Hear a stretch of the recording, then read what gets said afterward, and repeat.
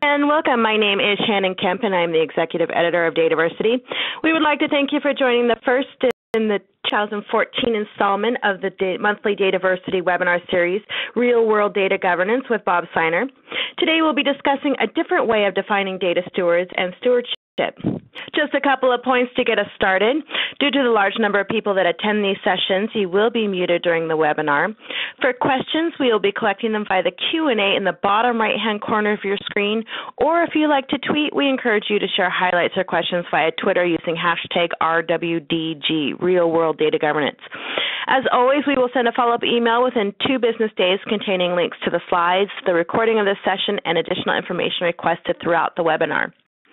Now let me introduce to you our speaker for today, Bob Seiner. Bob is the President and Principal of KIK Consulting and Educational Services and the publisher of the Data Administration newsletter, tdan.com. Bob has been a recipient of the Deemer Professional Awards for significant and demonstrable contributions to the data management industry.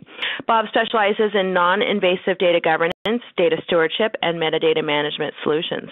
And with that, I will give the floor to Bob to introduce today's webinar. Hello and welcome. Thank you very much, Shannon. Thank you, everybody, for taking time out of your busy schedules. And there's a lot of interest out there in data stewards and data stewardship. So I'm looking forward. I have been looking forward to this series, to this installment of this series. So again, thank you for the Real World Data Governance webinar series. As Shannon said, this is the first one of 2014, and if you keep checking back to DataVersity.net, you can find the subjects for the upcoming, actually for the whole year. Pretty soon we'll be posting all the webinars for the full year, but certainly a lot of interest in data stewards and data stewardship. So Zach, hopefully I'll say some things that will cause some interaction here. I'm curious as to what your thoughts are. There's a lot of organizations obviously putting governance programs in place, and typically data stewards and stewardship are a large part of the data governance programs. And there's a lot of different approaches, and the approach that you take in your organization really depends on the way that governance is accepted into the culture of your organization. So I'm going to kind of show a little bit of a contrarian view to a different way, as I say here, of defining data stewards and data stewardship. And I am very interested in your feedback on whether you believe that something like this would work within your organization. Please ask questions, make it as interactive as possible. And like here at least is a list of the next three webinars in this series. So February, we're talking about a governance framework for success, and in fact, part of the presentation today will be used in that presentation as well, where I'm going to be talking about a framework for roles and responsibilities within an organization. And certainly data stewards and the stewardship of the data itself is a large part of a framework for success. The Agile Data Governance webinar in March, the special guest has now been identified. Scott Ambler is going to join me, and we're going to talk about data governance and agile philosophy, and it's always good for some interesting statements, and hopefully a lot of you will attend that as well. And then in April, we're going to put together a webinar which is how to write a data steward job description. So after I talk today about a different way of defining data stewards, a lot of people have interest in, well, how do we put together a job description of exactly what a data steward does within the organization and how we identify and recognize who those stewards are. So we're going to continue along this popular theme of data stewards and data stewardship in the April webinar. So looking forward to having you there as well. Please take the time. I'd love to have you there. So I want to, as I usually do with my webinars, I start by talking about the abstract that I used to hopefully attract you, to bring you here to this webinar. So here's the abstract. Most people will agree, most people, at least in the data management and data governance and data professionals in general, will that stewards basically sit at the core of a data governance program. So they're basically the glue that holds the governance program together. The role of steward it's different ways in different organizations. So hopefully with this webinar here, I'm going to share with you some things that will make you think about even other ways of being able to define how stewards and stewardship might work in your organization. So again, organizations run the gamut on how they define the role. What I really wanted to do here was give you another way to look at the role altogether. So one of the things that I have been known to be saying recently is that potentially everybody within the organization has some level of steward responsibility. So therefore, potentially anybody in your organization could be a data steward. So the question I ask here is, what if everybody in your organization was considered to be a steward of the data they define, produce, and use? And that sounds even more overwhelming probably than trying to put data governance together for a limited audience. The fact is that people within your organization, almost to a person, as part of the daily job, they define, they produce, and they use data as part of their job. And management in most organizations would agree that we need to hold people accountable for how they define, produce, and use data. And if that's true, then we're really truly trying to formalize the accountability of these individuals across our organization. Then potentially everybody could be identified as being a steward. Now, that doesn't mean that we need to go out and tackle them in the hallway and tell them that they're a data steward and change their title and give them additional work to do. But one of the things that we do need to do is we need to educate these folks on the fact that they do have an impact on the quality and the usefulness of data throughout the organization. So whether they're defining the data, and there's typically fewer people defining data than who are producing data, and there's typically less people who are producing data than there are that are using the data, at least in some organizations that seems to be the case. But there's almost to a person, people in the organization have some relationship to the data. And one of the things that we need to do as part of governance, or at least as part of non-invasive data governance, is to educate them on the impact that they have on data across the organization. So I'm going to talk a little bit today about how do we define stewards in kind of a different way, where we don't need to assign people or give them specific titles that say that they're data stewards, that almost anybody in the organization can be considered a data steward. So today's webinar is going to focus on these 5 things, basically a different way of defining the role of data steward, or perhaps it's similar to the way that you're doing it within your organization. And if that's the case, then please let me know that as well. So, we have about a different way of defining the role, and that there's different types of stewards in the organization. So obviously, everybody is not a decision maker associated with the data, but obviously there's a lot of operational stewards and tactical stewards within the organization. We'll talk about a different way of engaging and operationalizing stewards. We're going to talk about ways of effectively communicating with them, the simple message that you can share with your organization that will get the message across, the fact that we really need to formalize accountability and work that way with our governance program rather than hitting everybody over the head with a stick and calling data stewards and telling them that what their responsibility is, what it's been in the past, that it's changing. So one of the first things I like to start with is my definitions of data governance and data stewardship. There are some organizations that use these terms interchangeably. I don't believe that that's really the right thing to do. So the way that I word data governance is obviously worded somewhat strong. That governance is the execution and enforcement of authority, because ultimately at the end of the day, when we're making decisions around data, we want to execute and enforce authority. That's not the definition I really want to focus on today. The definition I want to focus on today is the data stewardship definition. Data stewardship to me is the formalization of accountability to the management of data and data-related assets. So if you agree with these definitions, or if you have definitions of your own, again, love to hear those as well. But if you agree stewardship potentially would be the formalization of accountability, that applies that there's already some level of accountability in your organization. I can recall at a conference years ago, I was talking to a woman about her warehousing environment. She said, "Oh, we have no governance, we have no stewards." I started asking her questions about, well, in your data warehouse, there's people that have responsibility for defining the data that's going into your data warehouse, or defining the data that's going to be in your MDM solution or your integrated databases or whatever it is that you're creating. So there are people there that have some level of accountability for defining data that goes into the data warehouse.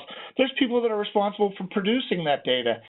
There's people responsible for how they use that data as well. And then if you think about it even further, go back to all of the operational systems, the data systems in your organization where you're pulling data from to feed these integrated data sources. There's people that define, produce, and use that data as well. So typically in organizations, there is already some level of accountability. One of the things that we need to do is we need to understand who those people are. And we don't need to, again, go go over to each of them and tell them that things are changing because they're now a steward of the data. That's not what I'm telling you at all. Actually, what I'm telling you is that they need to be made aware of the impact that they have on that data across the organization. So one of the things that I would suggest to you to do, or many of the things that I would suggest to you to do, are on this page here. So per data resource in your organization, what the people are that are accountable for it? Who's defining the data? Or who defined the data? Who created a data model, if there was a data model? Who validated the definitions of the data from a database that we purchased from a vendor? Who are the people that are accountable for the data per data resource? Who are when your organization that are the subject area experts, or the subject matter experts? Find out who those people are. Maybe that doesn't exist across the enterprise, but that's going to be one of the things that we need to know in order to implement a successful governance program in our organization. Okay, other questions like what value does improving enterprise view of data bring? These are all reasons for putting a governance program in place. But one of the things that I frequently hear is that the problems that we have as an organization is that nobody is accountable.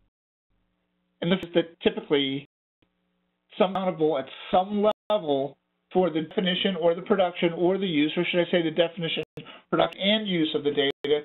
If people say that there is no level of accountability, then this can't be being made. And if you say, well, that's one of the things that we have trouble with is making decisions, decisions are still being made. It's a matter of who's making those decisions. And if we can identify who the decision makers are around the different types of data, that helps us to identify who the stewards of the data are in the organization. Does your management think that nobody's accountable? I'll bet your management think that somebody is accountable, and in some way be able to communicate with them and say, well, these people truly are the stewards, are the domain stewards, or the subject matter stewards of data across the organization. So is there an industry standard for what a data steward is? Well, there's probably a lot of industry standards. I mean, it depends on the organization that you go to.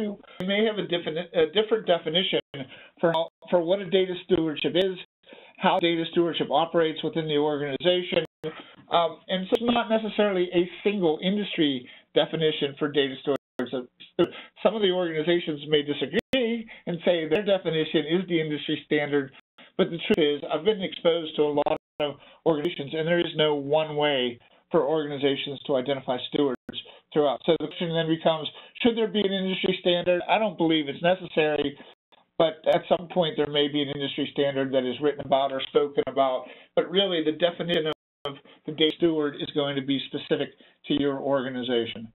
So this is perhaps the most important slide of the whole slide deck, and I'm already seeing some of the questions that are coming in regarding that if everybody's a steward, then nobody's a steward, just like if everything's a priority, nothing is a priority. Well, we're going to address that in a couple of minutes as well, but this is a very important slide. So if you subscribe to the idea that a steward is a person that defines, produces, or uses data as part of their job, and therefore they should have some defined level of accountability or responsibility for assuring the quality of what they do with the data, again, whether it's a definition, production, or usage of data, would be what I'm saying here is a different way of viewing a data steward. Perhaps everybody in the organization could be a steward. Do we need to engage them all exactly the same way? No, we don't. But we at least identify that people that are using data recognize that they have some accountability for what they're doing with that data. So who's a data steward? A data steward can be anybody in the organization that defines, produces, or uses data if they're going to be held formally accountable. I don't know what your reaction is to kind of this definition to a data steward, but you're probably thinking, well, if we've only got a handful of data stewards and you're saying that everybody in the organization is a steward of the data, then it's just going to make my program that much bigger, and that's not necessarily the case. Maybe the communications with those people as to help them to understand what their responsibility is around data. Maybe that's a little bit larger. Maybe that's a lot larger. And maybe you're not going to address every single person in your organization at once. But I say this, that one of the clients that I'm working with recently is building this into the orientation in their organization. So when it comes on board, they understand that they have some level of accountability and that we're going to keep record of what data they define, produce, and use so that we can communicate with them more effectively. So, for example, a risk or a compliance rule changes, we don't want to guess who we need to tell that to, or if there's a change to a business rule, we don't want to guess who that gets communicated to. What we want to do is we want to know specifically who those individuals are. And one of the things I'm going to share with you in a couple minutes here is a way of being able to collect that information. And that information is basically metadata. You know, when you think about it, it's data about data, but it's really data about the people that are associated with the data in your organization. If you were an attendee of a real-world data governance webinar that I gave last year of Data Stewards, and it was relatively early in the year, one of the things that I talked about is what I called at the time Seiner's rules for becoming a data steward, and I've since kind of renamed it to be non-invasive rules for becoming a data steward. But the idea was that I would, again, start a little bit of controversy around this different way of viewing a data steward. I didn't start any controversy at all. In fact, everybody that responded to me had said to me that they were completely bought into the idea that, perhaps everybody in the organization needs to be accountable to some degree or another for what they do with the data that they define, produce, and use. So a data steward can be anybody. Being a data steward describes a relationship, and it's not necessarily a position. I mean, there are organizations that have a title of data steward, but not necessarily all organizations go that route. A steward's not hired to be a steward. As I said, a steward would be anybody in the organization. So we're not necessarily hiring you in to be a data steward, but we're hiring you in to do a specific job. And along with that job comes some level of accountability for what you do with the data. I mean, to me, it seems to make common sense. If you disagree with me, please let me know that. I would love to hear that from you as well. But a data steward does not have to have the title of a data steward. It doesn't have to be told how to do their job. That thing, a data steward, if a data steward can be anybody, yes, they have to be told how to do their job, but don't have to be told how they do their data steward job. And because they don't have to be told how to do their job, I'm not a believer in the fact that public or industry data steward certification is a good thing. I think that we can certify stewards within our organization as to what their formal accountability is. But I think that sending somebody out to a class to teach them how to be a data steward is necessary. Now, again, some people may disagree with me, and some people may agree with me, but that's just the way that I view things. There's more than one data steward for each type of data in our organization. And when I share with you some of the tools that I use for collecting that information, you'll see exactly what I mean. We need to know the fact that there's 10 different people in 10 different parts of the organization that are defining the same data. Well, when we make some decisions around that data, we should know who they are so we can get them involved in the conversations. And again, in a couple of minutes, I'm going to share with you a tool that I think may help you to be able to do that. Stewardship training really should focus, again, on formalizing accountability within the organization rather than trying to get it from somebody from the outside. Again, not telling them how to do their job. We're just telling them how they're going to be held accountable for what we do with the data that they work with. So again, the webinar I gave that went into each of those items, each of those 8 items, I believe, in detail. There's also an article on TDAN called Seiner's Rules for Defining a Data Steward that goes into a little bit more detail about each of those 8 points. So with the non-invasive data governance rules for becoming a data steward, you may not agree with all of them. You may not agree with any of them. In fact, I have been told, as somebody has told me even through chat here, that there's basically a do-nothing approach. If everybody's a data steward, nobody's a data steward. I'm not at all. I think the same thing applies with data governance and data stewardship as does with priorities.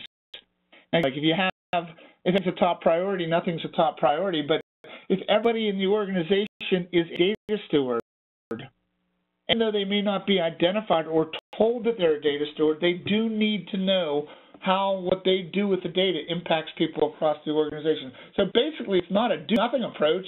In my mind, it's more of a do-everything approach.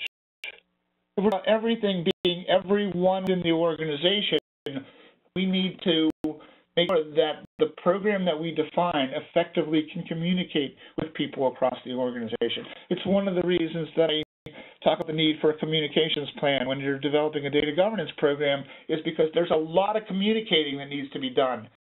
And you need a plan for how you're going to be able to do that, and you need to have a place for people to come to look at, to understand why they have been given a certain level of responsibility, because what they do impacts the data. If they take the data and load it on a jump drive and take it off site, and that data becomes stolen, they're accountable for that. You should know that they're not allowed to do that. That's just a simple example of just letting people know what they can and can't do with the data that they work with. So basically, there's three approaches. So typically, organizations approach how they identify stewards in different ways. There's the non-invasive approach, which is the one that I've been talking about so far, and the one that I'll continue to talk about. Identify people into roles rather than assigning people into roles.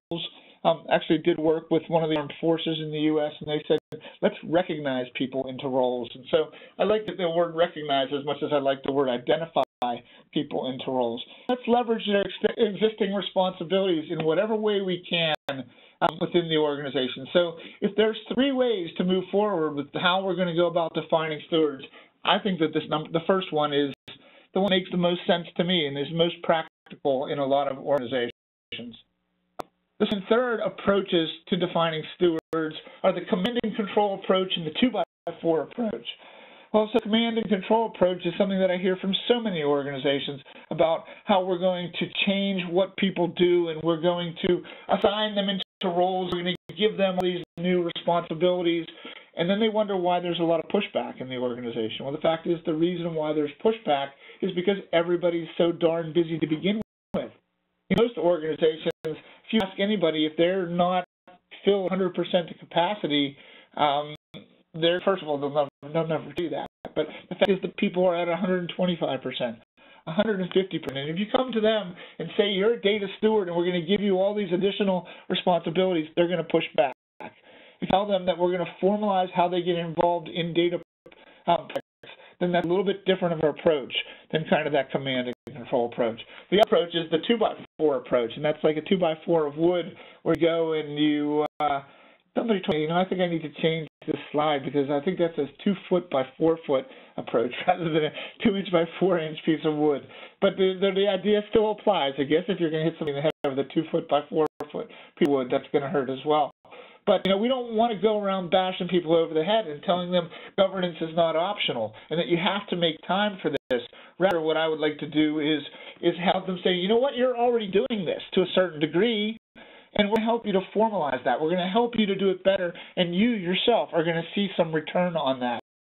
Rather than saying, no, we're going to change everything that you do and how you do it, and here in the future, we're going to start calling you a data steward. Well, don't necessarily need to take that approach within your organization. I don't suggest that you take the second or third approach. So one of the things that we want to do as we're defining data stewards, we want to remove all of the obstacles to them accepting their steward responsibilities. If you have the option of saying, yes, they're a steward, or no, they're not a steward, that's a little bit different than saying, we're recognizing you as a steward because of your relationship to the data, because of what you do with the data. So what are typical responses to the roles that are defined in organizations? Well, I'm not going to go through them one by one, but people are concerned about all of those things that I have listed on the screen in front of you. Getting too much responsibility, stepping on people, those types of things. But one of the things that I would like you to consider in this approach to defining stewards is this opportunity that we have to remove obstacles to accepting steward responsibilities. And so not giving them something that's going to be new, they're not really in a position where they need to accept it or not accept it. But if your management says that somebody produced data, they need to be held accountable for how they produced the data, that's different. That's an opportunity. That's an opportunity in your organization to take your steward responsibilities and let people know exactly what is expected of them. Very different way of defining stewards.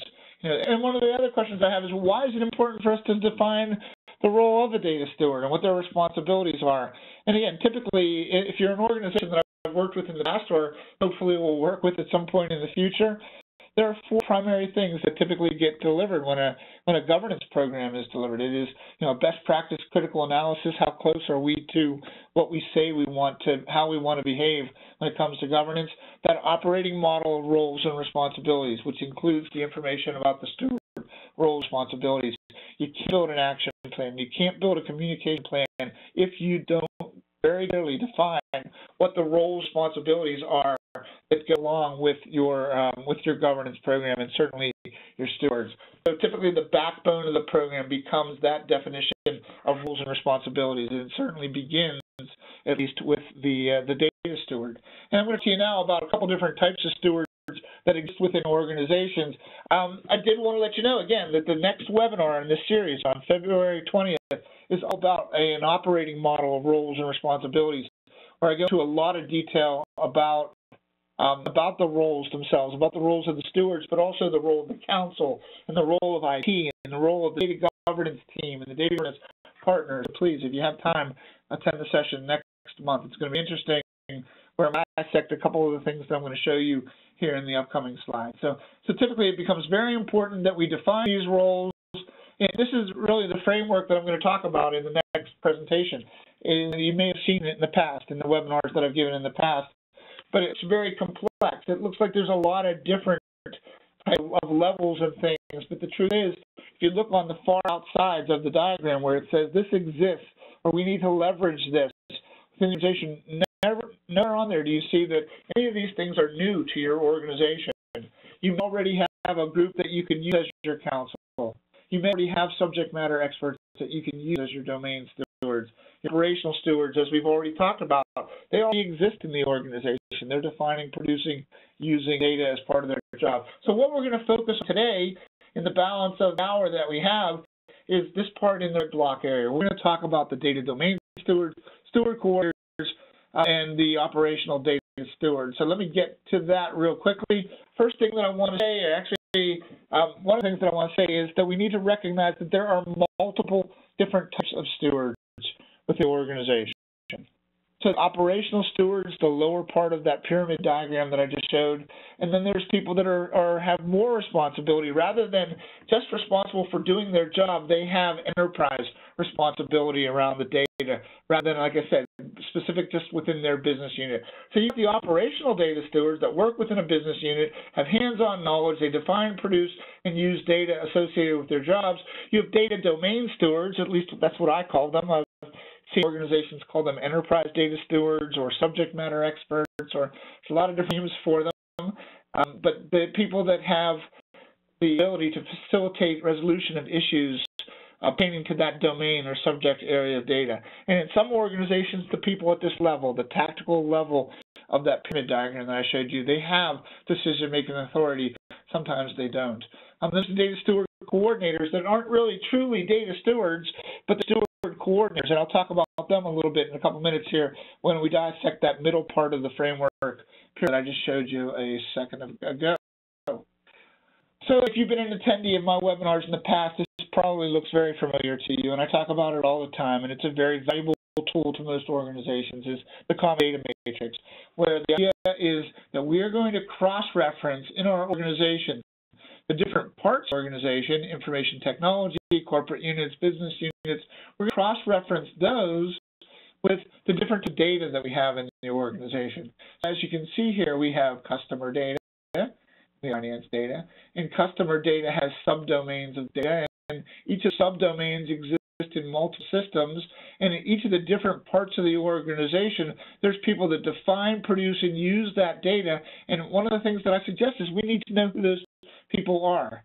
So the common data matrix becomes a very valuable tool, and in fact, actually more important than just the top or the left side of this diagram is this part that I highlighted in kind of a greenish color, which is if we know who does what with data across the organization, or if we at least know what parts of the organization are finding and producing and using the data, then it becomes very valuable to us as a tool for communication about that data. So not only that, the IT area, we need to know who are the data subject matter experts, the system subject matter experts for each of those different systems, for each of the different data. So one of the things that we need to do to get started is to inventory who does what with data across our organization. So you've probably seen the common data matrix before. I'd love to hear from you if you guys use the common data matrix within your organization.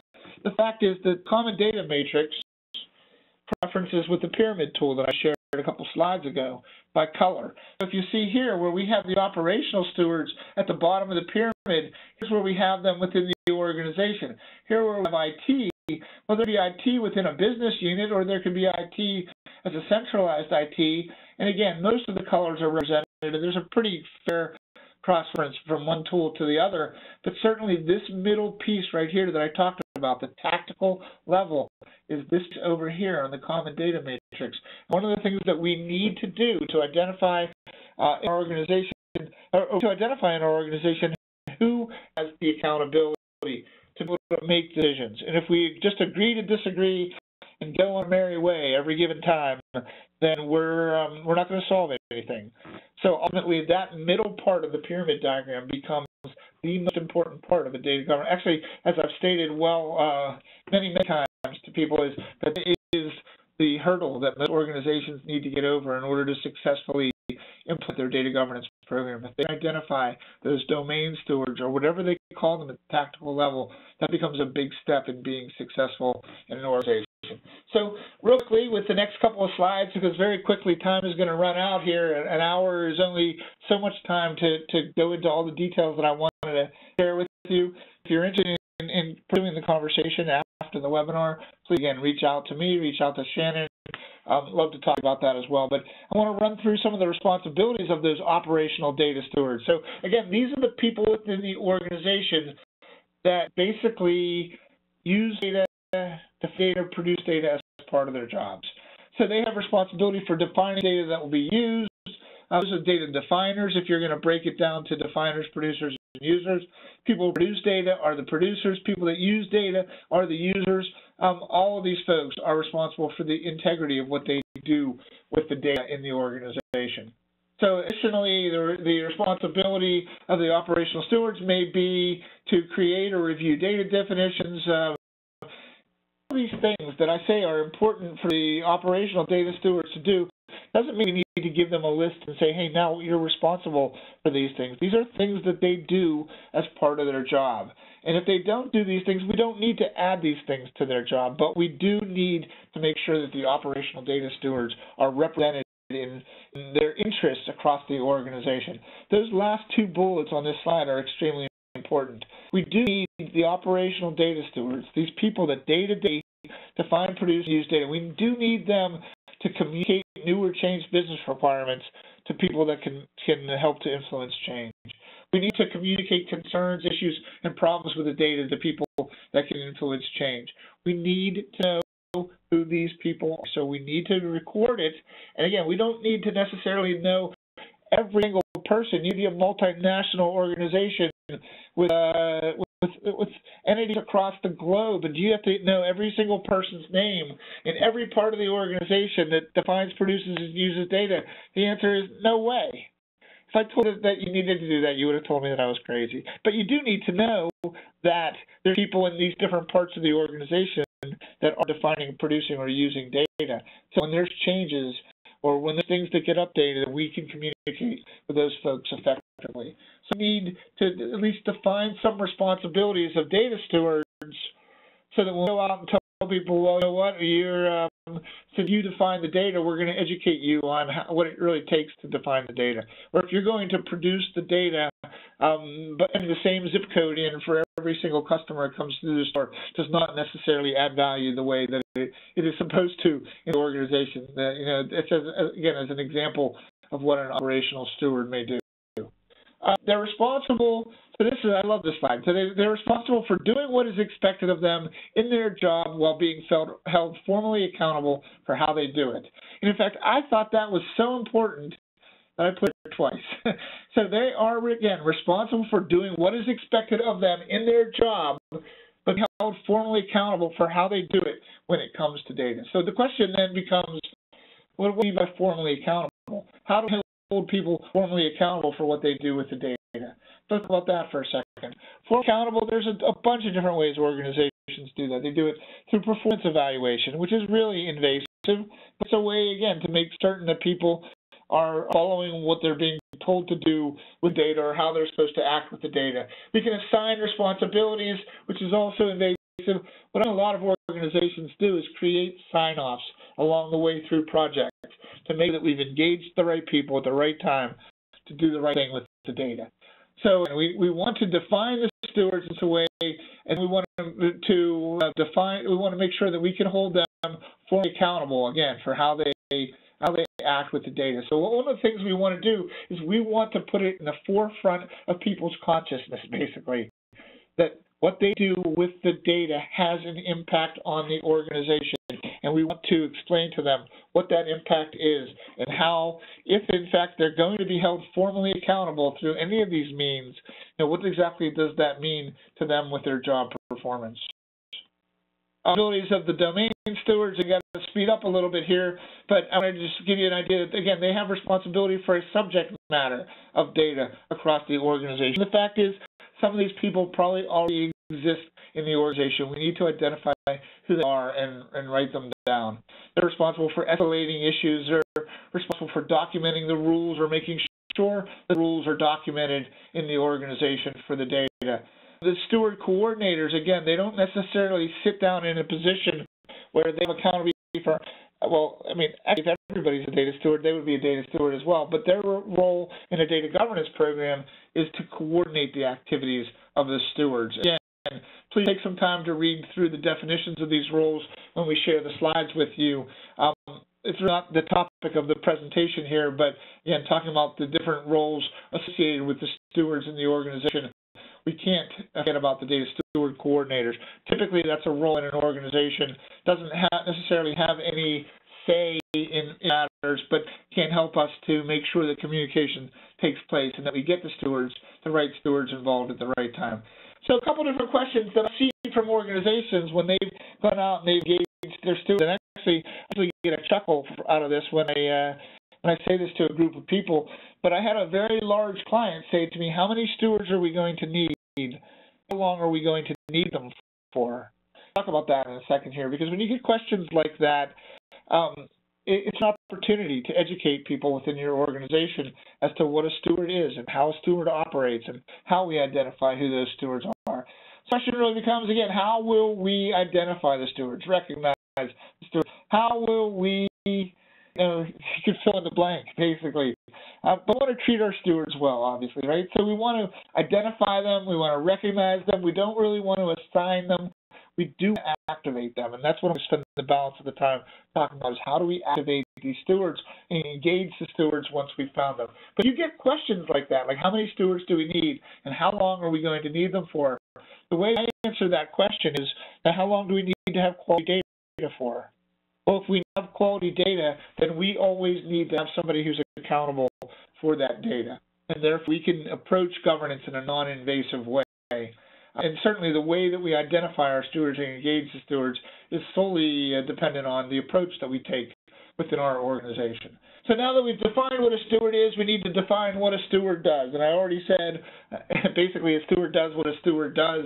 But when they're participating in the role of being a data steward, actively in a project or a program or some initiative within the organization, we need to be able to articulate to them what it is that we are expecting from them in that role.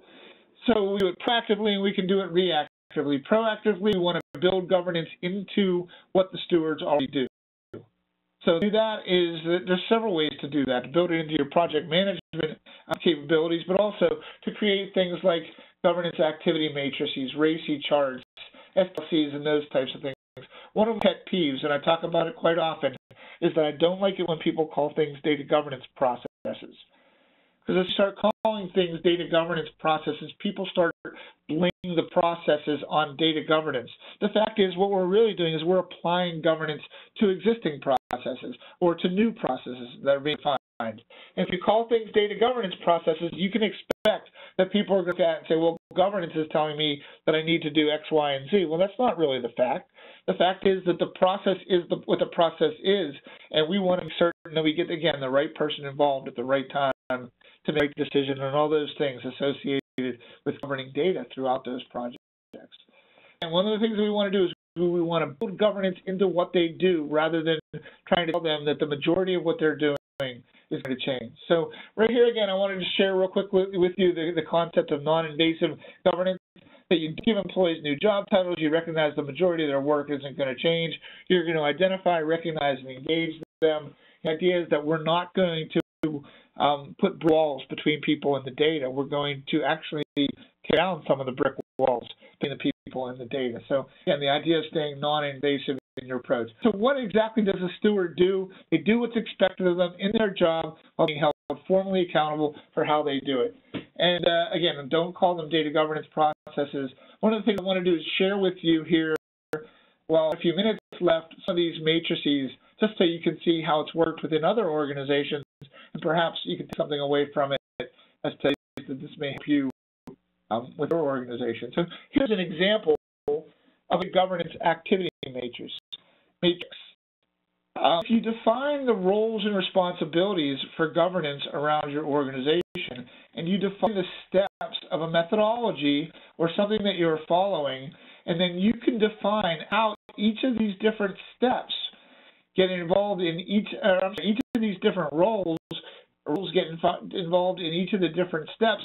Now you're starting to formalize the activity of these individuals within the organization. Now, I know this is pretty relatively small, but it's difficult to somewhat difficult to read. But the concept isn't necessarily what's inside the blocks. The concept is, again, we're going to find the roles and responsibilities, that pyramid that we just talked about, and cross-reference it with the steps of a process, and maybe find specifically what gets done. And there are several different variations on this that I will share with you here quickly before we wrap up. So here's another example of that. This is, if you're familiar with RACI, Responsible, Accountable, Consulted, Informed. And here's an example from an organization I worked with where here they defined the civic procedures and processes that they wanted to apply governance to. Again, we're not calling them governance processes, but we want to apply governance to each of these things, resolve issues, identify and monitor risk, all of these types of things. And they may be different for your organization, but again, what we're doing here is we're talking how are we going to engage these data stewards. And so the idea is then that for each of those different activities, we define steps and we define the roles and we say who's accountable, who's responsible, who's consulted, who's informed. We build that into the process and we educate people on what that process is. Again, it's not building something new. It's not being very invasive. What it is, and it may be new to your organization to apply governance to a process, but it's a less invasive to do it that way than it is to try to redefine the processes that you need in your organization. Another example here of engaging the data stewards in a process, and this one was for structuring AI environment, and they had, here are the different steps they're going to follow. Here are the different roles associated with governance across the organization. Again, they just this is how they engage the stewards within their organization. Define what they were supposed to do, how long it would take, how much time should elapse. So, again, it's a way of going from informal governance and informal involvement of people to more of a formal way through these types of matrices. Another example, this is one for example of a master data certification process. Here's the steps, here's the roles, again, color-coordinated with the pyramid diagram in your organization. That may be very helpful for people to be able to match up who does what and how and when they get involved and who's responsible, accountable. So what we do is the roles of the organization with the steps of a process, and we define who's going to be responsible, who's going to be concerned, who's going to be informed, all of those types of things in the organization. It's going from less formality to more formality, and it's in a non-invasive way, basically. So that's proactive. You kind of build it into your process. Well, the same thing kind of holds true for reactive as well, where we qualify and prioritize issues. So we may have a process that we follow to solve problems. And your process may look something like this. It may look something completely different. But the fact is that there's a process to solve problems. And if you can do the same type of thing, is take the steps that you follow to resolve an issue and take the different roles that you've identified for governance across your organization, you can formalize how you go about resolving data issues in a much more, like I said, much more of a formal way that you can demonstrate to people the value that it's adding to your organization. So again, we were talking about defining stewards in a different way, and just involving them the way they should be. Now, again, it may sound like you're doing nothing. Well, the fact is, no, you're not doing nothing. You're doing everything. You're getting the right people involved at the right time. And one of the things that you need to do in order to do that is to recognize who they are and to make sure that you record them and then actively engage them throughout the different processes that are being governed within your organization. So what I'd like to do, I'd like to wrap up here and then take some questions. I see that there are a bunch of questions, so I want to leave some time for that.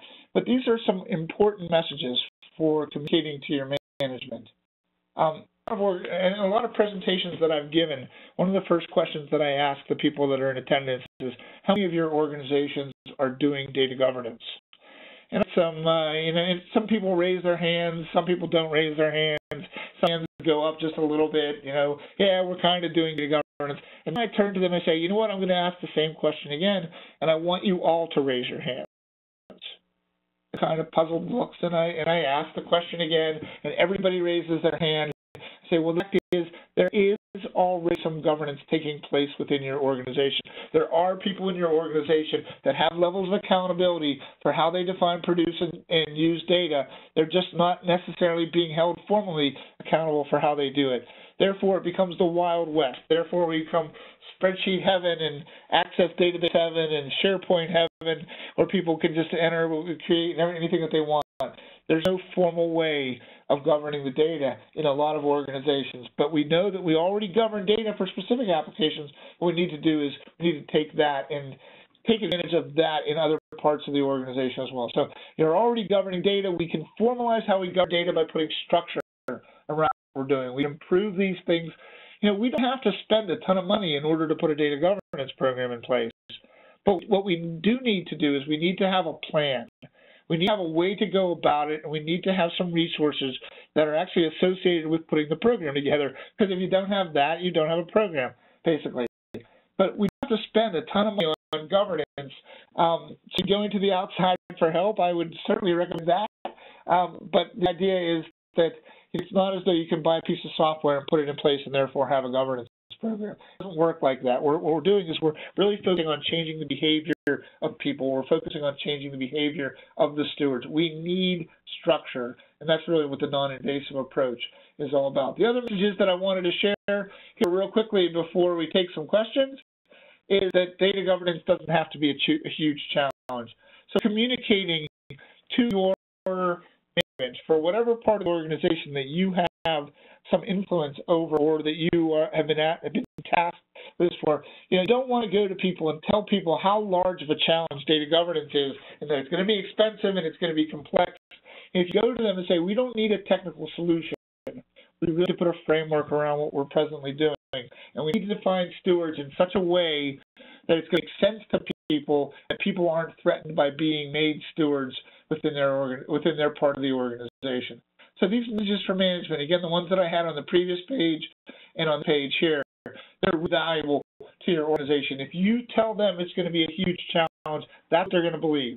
And that's if you go to them and say, we're already doing this, but we can put some formality around it, it's a much different tack to take with that level. And if you tell them we don't have to spend a boatload of money on this, they're going to like that even better. But you're really not governing the data itself. You're governing people's behavior that's associated with the data.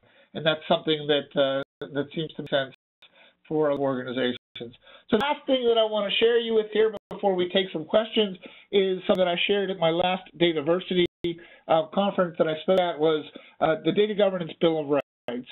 One thing to share here is that I'm also presenting on this topic at the Data Governance Conference in San Diego in June. So I'm pretty sure that I will be speaking of that. And actually, this presentation goes into even more depth for each of the rules, because an hour's time is relatively quick to kind of go through all of this.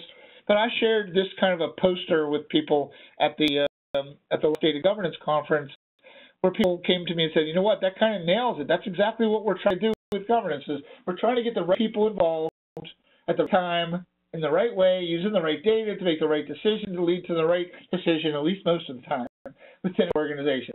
And those matrices that I shared with you, the common data matrix, the governance activity matrix, those will help you to put your arms around who does what with data across your organization. And then hopefully help you to move forward with your governance program even better in 2014 than it was in 2013. To wrap up here real quickly and then turn it back over to Shannon, these are the webinars that I have coming up in the next several months. Talk more in detail about the governance framework that I'm going to share in this webinar. February. In March, Scott Ambler will be with me to discuss agile data governance, and we'll get good feedback from people as to how they view the comparison or the relationship between agile and data governance. In April, we're going to talk about how to write a data steward job description. I'm always interested in your ideas about the topic, so please share them with me or share them with Shannon and share them with DataVersity. And with that, Shannon, I would like to turn it back over to you for questions. Okay, we have a lot of questions coming in, and don't be, I know we only have 10 minutes here, but don't be shy about submitting your questions. One of the great things about this particular series is Bob will write up answers to those questions, and of course the most popular question is, will you be receiving a copy of the slides? So I will be sending out a follow-up email by end of day Monday with links to the slides of this presentation as well as the recording. We've also had a request, Bob, for the data governance matrices for us. So we'll get that all out to you again by end of day Monday. So let me start with the questions. Again, a lot of great questions that have come in, Bob. But if the idea of data stewardship is still pretty new within the organization, even organizations that have taken data governance seriously, do you not think in this environment people designated as data stewards are important? Well, things that the people are important. Anybody who does anything with the data should be important to the organization. And you talked about designating stewards in that question. If it's not a concept that's known within your organization, certainly need to address it. You need to educate people, but how you go about educating them what determines whether or not your program is going to be successful or not. So if you go to them and say, hey, we're going to assign you, we designate you as a steward, here's all the additional things that you need to do besides for all the work that you already do in the short amount of time that you have to do it, they're really not very receptive to that, or should I say they're just not going to receive that well. But if you go to them and say, tell me where you're having problems with the data, tell me where you need help, where are things that we can formalize, where can we have an impact, what can you do with the data that you would like to do? All these questions are really important. It makes people feel that they're important. And that was the end of the question that you had there, was they want to make people, these people are all very, very important. So I'm not minimizing the importance of a single steward. What I'm actually doing is I'm trying to emphasize the importance of every steward. And we need to identify questions or identify communications that we can share with those individuals to let them know they're important and let them know they have an impact. The next question is, who would be responsible to define legal holds involving SOX, FTC regulations around PCI, PI, USP regulations, data retention, et cetera, et cetera? That's a lot of acronyms for the same question. Let me try to address that. So, you know what? There is somebody in your legal department who should be able to answer that question. Whose responsibility for making certain that those rules are defined and communicated? You made my case for me. I mean, you need to communicate all of those things, the PI, the PCI, all those different things need to be communicated to even just the most random user of that data. Because you expect them to follow the rules if we don't educate them on what those rules are. So I would say somebody within the legal area should be able to tell you who has the accountability for making certain that those rules are documented. But it becomes the job of the data governance team to actually work with the organization and to educate them on what those rules are and how we're going to monitor whether those rules are being followed or whatever it is that you put in place. But certainly involve your legal team. And like I said, I think you made a case for the fact that you've got all these different compliance rules. Everybody needs to be held accountable. Forms need to be held accountable. In a large company with an immature data governance program, do you think there is a role for named and trained people to function as ambassadors and educators to reach more people than DG can reach directly until the culture change takes root? You know what? I think that's a great idea, and it's not something that I've thought of before, is that yes, you need to identify people that can be your ambassadors, especially in a large company. the idea of being able to train those people on what governance is all about so that they can share the word is a lot different than trying to every single person in the organization as to what they do. So I love that idea. I mean, I think that actually whoever sent that question in, contact me. I'd love to talk to you about it.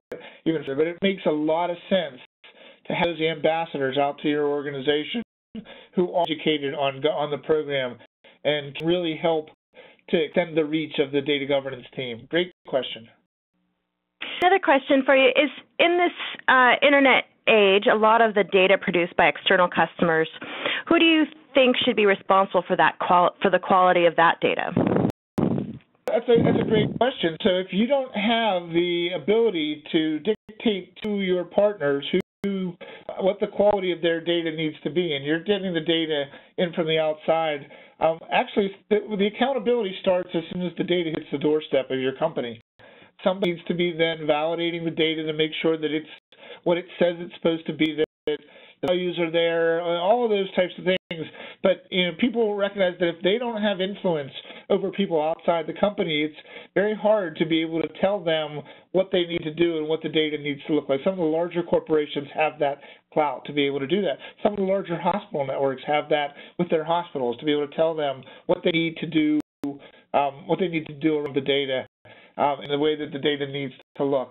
So it becomes very important that we get those folks all involved in understanding, the impact that they have, again, across the organization. Fantastic. How do you identify what data needs to be governed? Is it better to start with a data concept or data item within a subject area? Don't see how it can be applied as a first step to an entire subject area.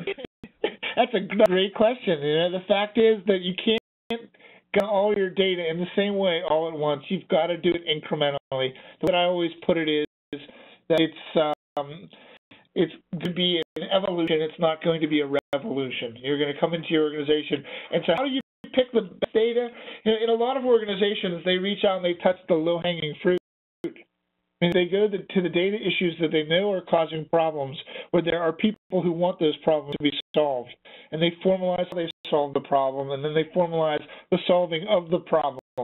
And use that as their way, again, to demonstrate in the organization. You can't the data across the organization. You start with an application of the data, which again can be large. You can start with a domain of the data.